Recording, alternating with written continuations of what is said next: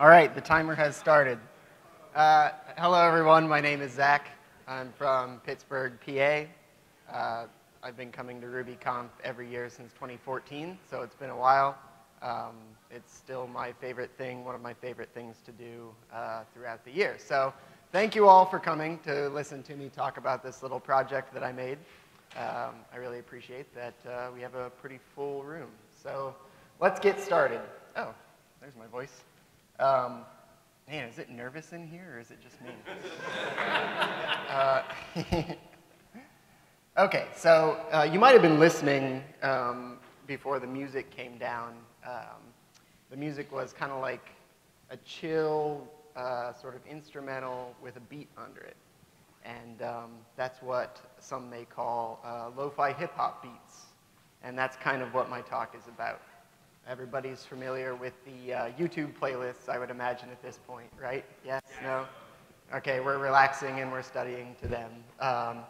So my whole premise was, can I take my favorite language, Ruby, and make a tool to help me create little tracks like that? So I'm going to do a tiny little bit of typing, which means that I'm definitely going to mess it up. So we're going to go ahead and pull the repo. Wow, that one got off to a bang. Can we clap too? Just,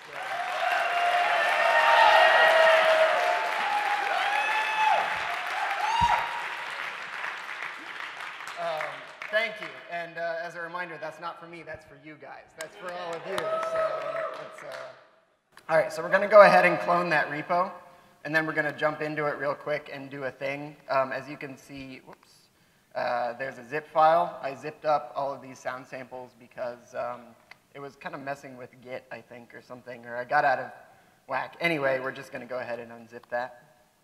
Okay? And then we're going to go back. So now we have our project directory. We have some samples in there. So rather than going with the slides right away, which I have about 1 million slides that I hope we don't get to, I'd like to just go ahead and show you what it does and start off that way. So we're going to say Ruby lo-fi, and the classic app.rb. So the window's pretty small, but I hope that you can see the text is rather tiny. It's kind of weird making a little app that then you expect people to like look at a big screen to interact with. But anyway, we're going to hit new. This is a file browser. It is a UI element that we're all familiar with, but actually I had to make it myself because the graphic library that I'm using, Ruby 2D, doesn't have any more complex objects like file browsers, buttons, or, you know. So whenever you see me interacting with like a checkbox or a slider, that's something I had to make for this project, which is something I'll probably get to later. So let's jump into tracks and this interesting track here. One problem, this is a single-threaded app. It doesn't do anything concurrently, so whenever you're loading something, you get the nice beach ball. That would be a good future improvement to load things asynchronously. So now we have this kind of confusing jumble and mess of things. Once again, these are all like UI elements that I had to make for this project. Let's start at the top with the sample editor. Let's see if I can kind of move over here. As you might be familiar, that is a track, an audio file represented in waveform. If you've ever used Audacity or something like that, you're probably familiar. The next heading down is sample effects. As you might imagine, those apply effects to a sample. The third thing down says make a beat, and you see tons and tons of circles. Well, the rows of circles represent 16 segments of one measure. So as you can imagine, every fourth circle represents a beat. 1, 2, 3, 4. And finally, track settings. And this is probably the most confusing part of it, but we'll get to that. So if you've used Audacity or another music program before, you're probably familiar with selecting part of a larger track. And we're going to go ahead and do that now. Actually, let's wind it back a little bit farther. So I just dragged a little selection over a part of a larger track. And if you look at the bottom, you see a build button. there's lots of compromises I had to make in this first version of this app. We already mentioned that it's single-threaded, so everything kind of blocks everything else. Another thing is that operations take quite a while because of the large arrays of numbers that we're using to represent audio. So when I had it working where any change that you made immediately built a new version of your track, it was very slow to the point of unusability. So compromise 2, there is a build button, which we're just going to go ahead and hit there. And we're going to see what it is that we actually selected. All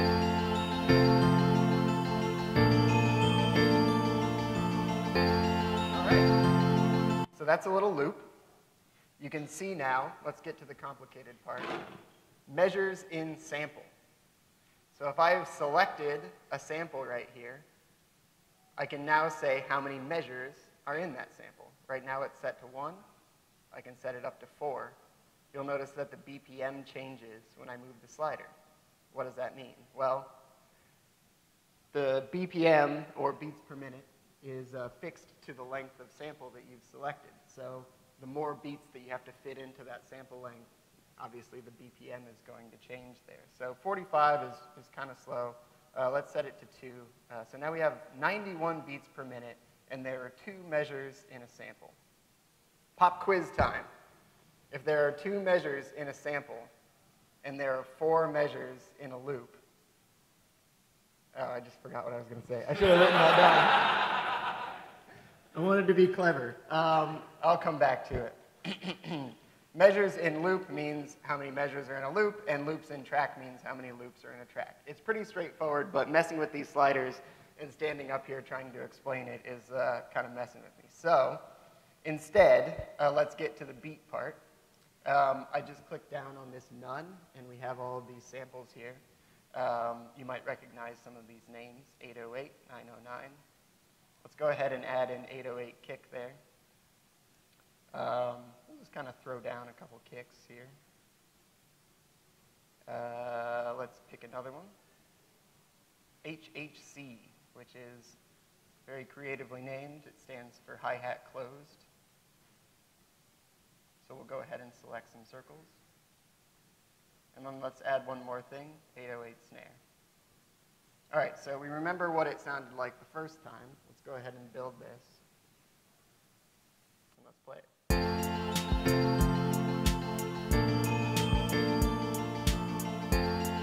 What we're doing there, actually, through a Ruby gem called RubyConf, is taking all of these sound files and turning them into their arrays of numbers, which is how we represent audio in computers, and then layering them on top of each other.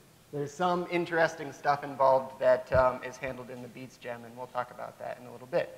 But other than that, I mean, we've kind of covered the basics of creating a little beat loop. There's one other checkbox that we can check. It's called swing. When we swing the beat, that means delaying the 8ths and 16ths in every measure. You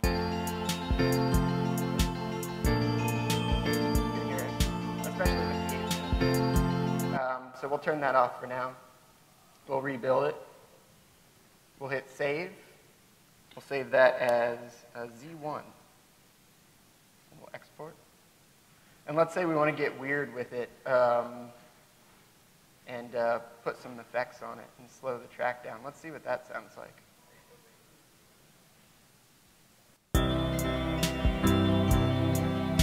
Now it sounds like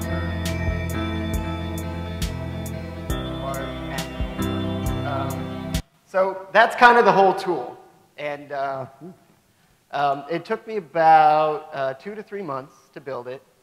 It's still very immature as far as good software goes, but I feel like it kind of accomplished what I was attempting to accomplish with it.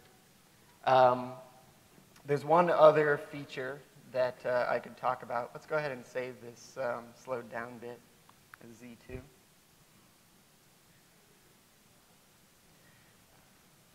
I made another tool called Stitch, and that just allows one to add successive exported tracks and stitch them together. You'll see a stitch directory pop up on my desktop, and when we listen to that, it has my thinking there was to provide a way to stitch multiple smaller beats together. I was hoping that after I talked for a while, I would like calm down a little bit, but it's really not happening. Yeah, I need to like flotation tank or something. So that's kind of the application. And now it's time to get into some other things that I'd like to talk about as they pertain to this app and to other things in general. And now I have to turn on display mirroring so that I can get the previews.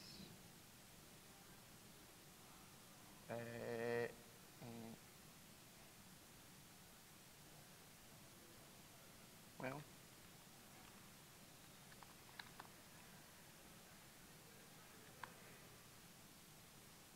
am I doing something weird like, oh, arrangement. There we go. All right. And let's go ahead and play that. Okay, so I just bumbled through a little talk about that app that I made called Ruby Lo-Fi. Hi, my name is Zach. As I have said, I made Ruby Lo-Fi. It's a project. I have a very specific definition of project, and we'll get to that in a second. So this slide deck is going to be about that, but it's also going to be about you and your projects. I have a question. Do you have a project? Using my very specific definition, do you have something that's not work, that's for fun, for the joy of it, as Mats would say, to use Ruby? It's like a fun little choose-your-own-adventure game. There's no requirements. There's nothing that you have to do. It can be like a fun little thing for user experience. You can code it in any style you want. You can write tests or not. You can be your own boss. But importantly, just relax and have fun with Ruby. When starting a project, we often wonder, how do I start it? Where do I get inspiration from? Well, there's two scenarios. Either you have an idea or you don't. Let's say you have an idea. Is it a good idea? What does good mean? Let's re-reference that slide. Another definition of good might be thinking small. It's my experience. I am a serial starter of projects and an almost never finisher of projects. The smaller the project, the easier it will be to finish it. I showed you Ruby Lo-Fi. It's not finished, but it does what I set out to have it do, so I think that was the right size. Maybe you should think, this should take me a couple weeks or months to finish, rather than, it should take a couple years. Let's say your idea is to take on Facebook head-on. The odds of finishing that are approaching zero. But it's your choice. I mean, it's for fun. So that's the case of if you have an idea. Let's say you don't have an idea. You could ask people, do you have a problem I can solve? Or an idea that I can bring to life? This is surprisingly successful. People have a lot of ideas. But what if it yields nothing? Then what?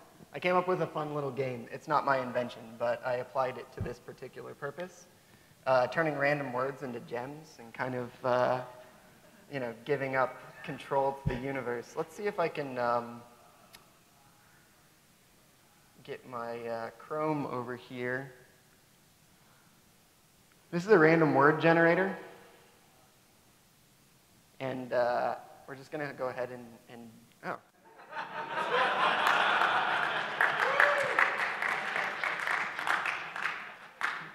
Thank you.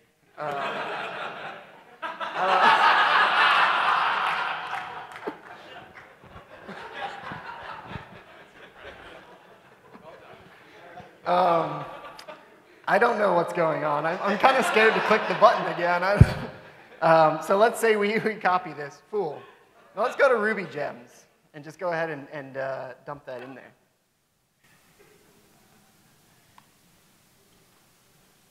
All right. It came up with some results. Does any of this look inspiring? Vodafone location, SAS color helpers. That maybe has some potential. What I'm saying is that you don't need to have an idea. There are so many gems out there made by people who had an idea or had a utility they wanted to make. And that can be your inspiration for something that you can do. That's all I wanted to say with that before I got embarrassed by the random word generator. All right, so once you have an idea, it's time to get started. I would like to talk about Ruby Lo-Fi real quick. I didn't make it. What I did was coordinate basically 3 gems. Ruby 2D for graphics, Ruby Audio for handling wave files, and Ruby Beats for sequencing. So really, my job was quite easy, and I more or less accomplished it, but let's look at the internet for a second here. This is Ruby 2D. It's a pretty simple graphics library that works extremely well for creating 2D applications. Gives you all the things that you need, rendering shapes, rendering text, providing a loop so that you can handle mouse and keyboard interaction. If you have any ideas for creating a desktop application in Ruby, I would highly recommend Ruby 2D. Shout out to Warhammer Kid. I don't know him, but he forked Ruby Audio and turned it into a gem. And it's somewhat old, actually. 8 years ago, 9 years ago in the commits, 14 years ago. It worked right out of the box for loading wave files and manipulating them. Let's look at Beats Drum Machine. This one is really cool. So this guy named Joel Straight makes tons of stuff. Highly creative person. Beats allows you to define a YAML file and a set of wave file samples and sequence them into, well, beats. Very cool. I can talk a little bit about how I use this later. I highly recommend checking this out and some of his other apps. I get somewhat envious of people who have this amount of creative output. All right, let's get back to the slides. What I mean to say is on the shoulders of giants. That's where I am. Okay, so when you're starting your project, you need to do some research, as I did. Look up gems, but not just gems. There's concepts, things involved with your idea. For example, in terms of Ruby Lo-Fi, I knew I needed a normalization algorithm. Now, what does that mean?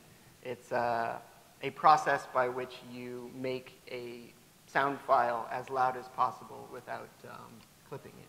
And clipping means going outside of the bounds of non-distorted audio. I didn't know what to do. I sat down and thought about it for a little bit. How do I manipulate waveforms to stretch them without stretching them too far? I came up with a great idea. And in fact, I can show you right now. Very helpful person jumped in like a ninja and dropped this normalize algorithm. I messed with that a little bit. It seemed to work. What I'm trying to say is, outside of Ruby even, don't be afraid to just dig deep and look up subject matter related to your idea. That being said, let's see, we have about 20 minutes left, so I better make this fast. I'd like to talk about 2 things that I dealt with a lot in Ruby Lo-Fi. Just to give you an example of some of the stuff that went into my thinking. Let's talk about digital audio for a second. It's not very mysterious. It's not a magic box. It's just numbers. Here is an example of what I'm talking about. These are 13 float numbers. They range from -1 to +1. And I roughly drew a curve that matches up to these values. So as you can see, at 0 on the left, imagine a midpoint line. At 0.44, that's kind of our upper peak. -0.5, that's our lower peak. That's really all audio is in your computer, is just giant arrays of numbers. 3 concepts, real quick. Frequency, amplitude, and sample rate. What is frequency? 1 cycle per second. What's a cycle? Let's jump back to that slide. This is 1 cycle. It's a peak and a trough. So 1 hertz is 1 of these per second. That's too low for people to hear. A equals 440. Who knows what that is? Right, A above middle C, and it vibrates at 440 hertz. So that is audible to the human ear. Great. So now we know what frequency is. What's amplitude? It's power. The most powerful peak we have is 0.44. You see up at the top there. And the bottom of our amplitude is negative 0.5. As I mentioned earlier, too much power equals clipping. We can only handle so high of a number in whatever frame of reference we're talking about, negative 1 to 1. So if you have like 1.2, you're going to clip. You don't want to do that. So frequency versus amplitude is count versus strength, i.e. the number of hertz versus the amplitude of those signals. Finally, sample rate is an important concept for computer audio. It means samples per second. Pop quiz. This one I actually know the answer to. What is standard CD quality sample? Ooh, he knows. 41.4 megahertz. You got it. It is 44,100 samples per second. So let's look back at this thing that I drew. This is 13 samples. I only need another 44,087 to make 1 second of computer audio at CD quality. So you can imagine when manipulating arrays, like in Ruby Lo-Fi, if I have a few seconds of audio and it's at 44,100, I mean, dealing with hundreds of thousands of numbers to process, and that's what makes it slow. Of course, people have solved this problem already, but you know, for a first chop, I'm basically just dealing with the limitation of processing thousands or millions of array locations. So sample rate doesn't equal frequency, sample rate doesn't equal amplitude. You can have a 440 hertz tone at 44,100 samples per second. All very clear, right? This is a sentence.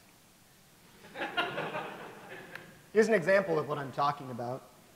I think this is big enough to see. Can anyone guess what this code block does? It fades a sound from 0 to whatever its max is. As you can see, we're iterating through every sample inside of an array of samples. For every sample, we're multiplying it by the index divided by the number of samples. Very, very simple, but this is basically how computer audio works. It gets more complicated, but loops of arrays. So now you're an audio expert. Let's talk about graphics real quick. What do you need to make graphics? You need 3 things, probably more than that, but 3 at least. You need to be able to render basic elements like lines, rectangles, and text. You need a coordinate system, X and Y for 2D, X, Y, and Z for 3D. Does that make sense? If you have a rectangle, that's X and Y. If you have a rectangle that shoots into space, that adds a Z. You need an update loop to handle input, redraw your graphics. You could always draw it just once, but then can't do anything with it. It's a picture. All right, so with those 3 things, we can make a graphical interface. For example, making a button. And I actually had to do this for Ruby Lo-Fi. A rectangle for the clickable area, a rectangle for the border, text for the label of the button, and a click handler. This is a little smaller, but I think you can still see. Let's say we get an X and a Y from an event, and we have a button that says click me. Now to know if that X and Y are inside the button, it's pretty straightforward.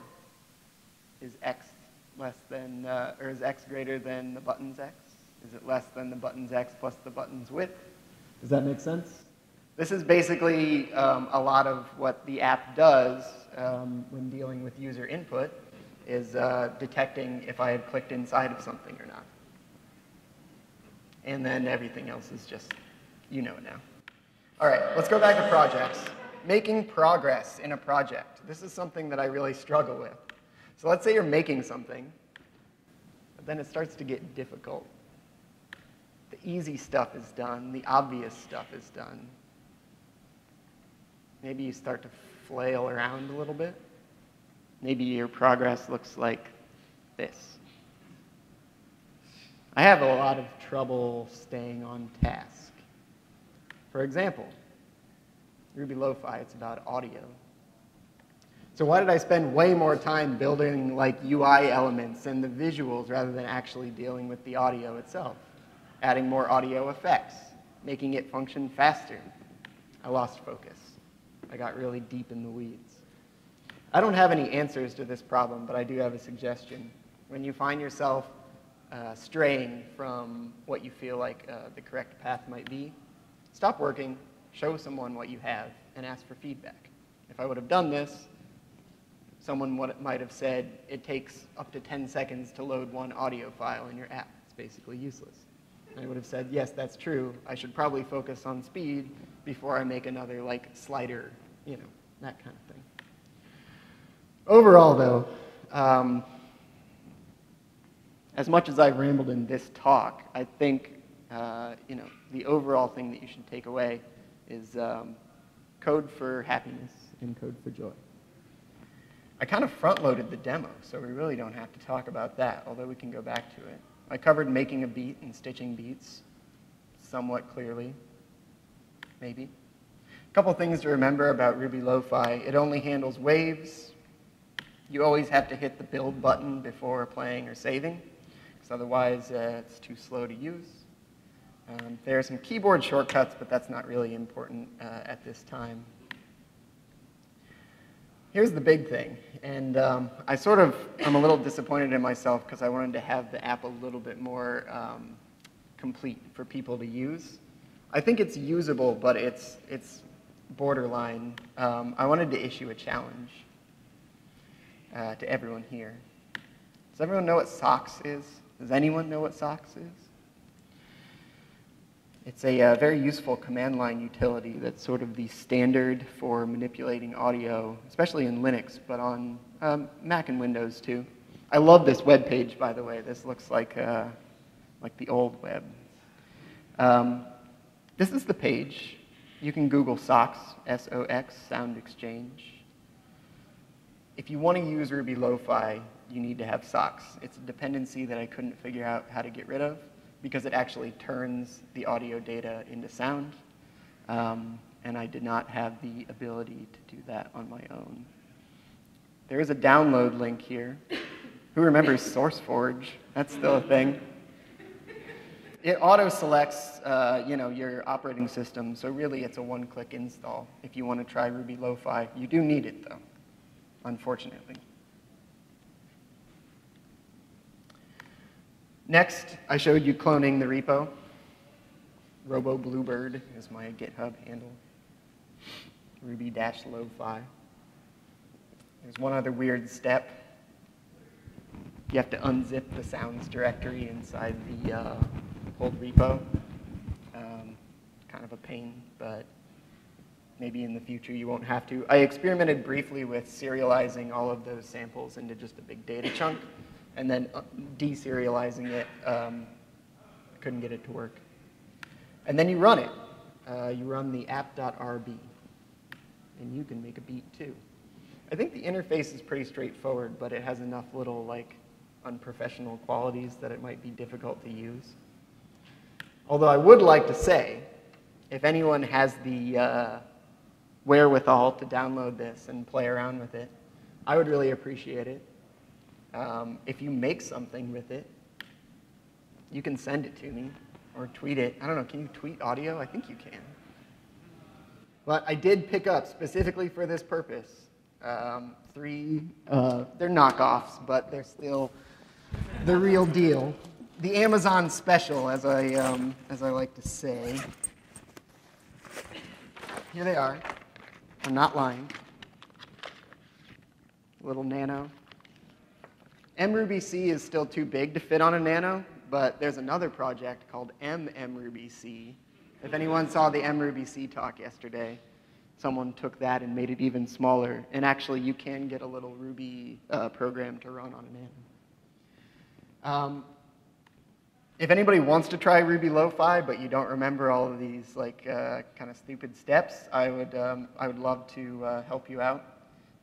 And obviously, the app needs work. If this seems like something interesting that you would like to work on as well, I would appreciate the help.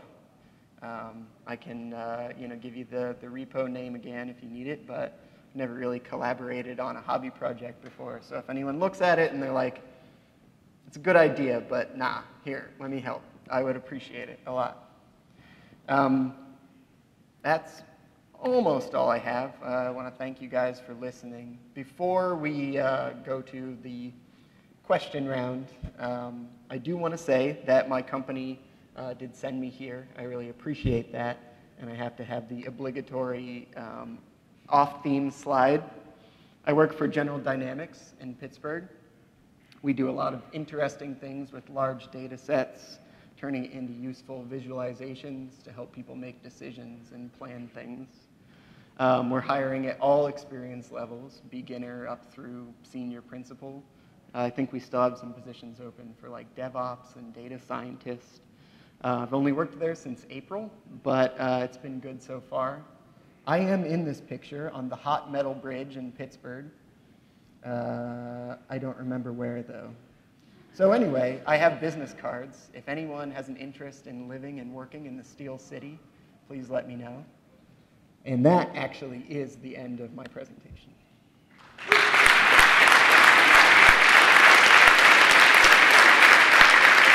Yes? Can we get some more lo-fi beats? Sure, yeah.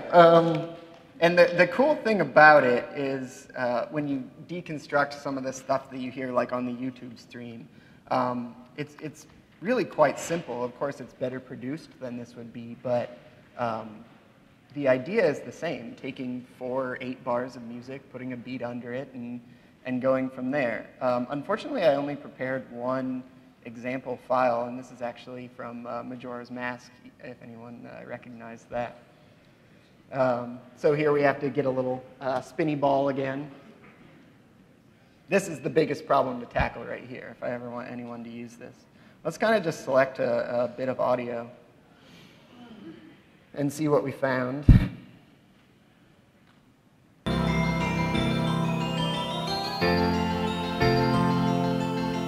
think there's a better part right here.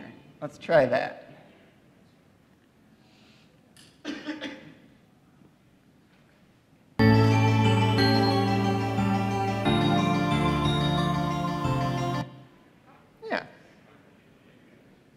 Go ahead and add, let's add a fat kick underneath it. Let's add a little snare.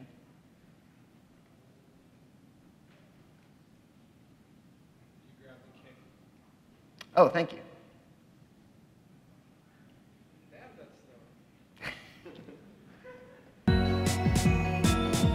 So we're running at 154 right now. We can notice how when I change the number of sample or measures that are in that sample, it changes the BPM down to, well, we don't want 38. Let's go for 77. That's nice and chill.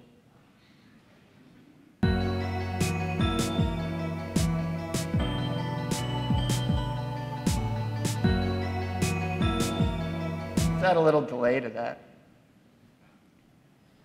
and really like space it out.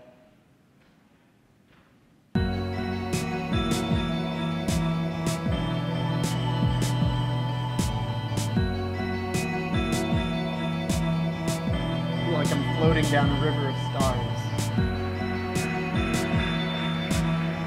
And that's the idea. You can use any track you want.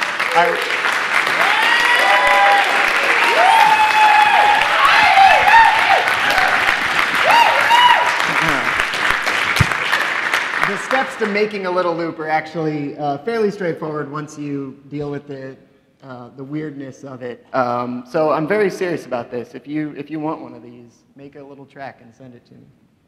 I will ship it to you if I have to. That's a threat.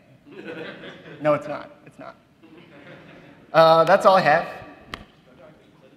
Thanks again.